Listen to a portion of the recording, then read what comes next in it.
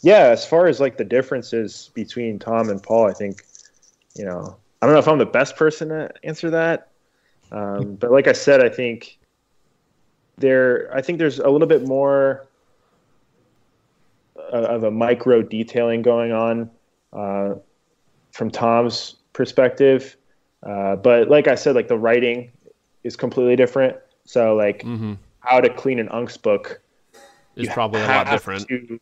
Exactly. It's so much different. You have to take the time to develop the technique and the heights and all that stuff. Like I said, like it's trusting the process and trusting the system that Tom has in his head.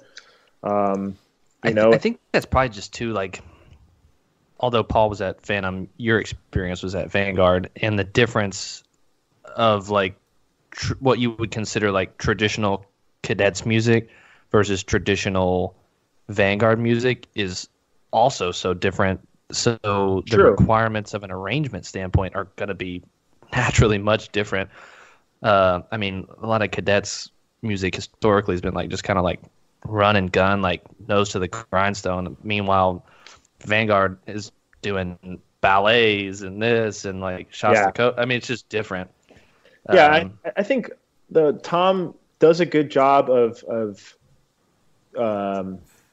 being musical, in a full ensemble context, but I think there's a lot more focus of like the technical, the mechanical side of it, like what the rudiments are, how the rhythm fits into the phrase, and the density of notes is a lot more physical. He talks a lot about that physical nature of it, the energy you need. Yeah.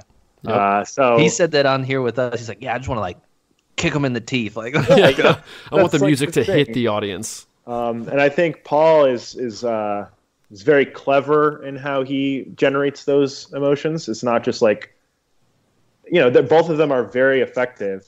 One's like just in your face. Here's the idea. It's either good or bad. And the other is like, kind of like, all right, I'm going to make you think about this. I'm going to make you appreciate it a little bit more in depth. And, I think both of them have their merit, and that's why they're both very much Hall of Famers, man. Yeah. Right? Like they have their style and they stick to it, and I respect that, I really do. And I look up to that. I learned very much how to structure a rehearsal from Tom. I think just how to increase their dexterity and their marching and maneuvering while playing this stuff, I think is very apparent in how Tom builds the line, do a lot of like check patterns and stuff. And it's a very technical, physical process versus the musical mentality.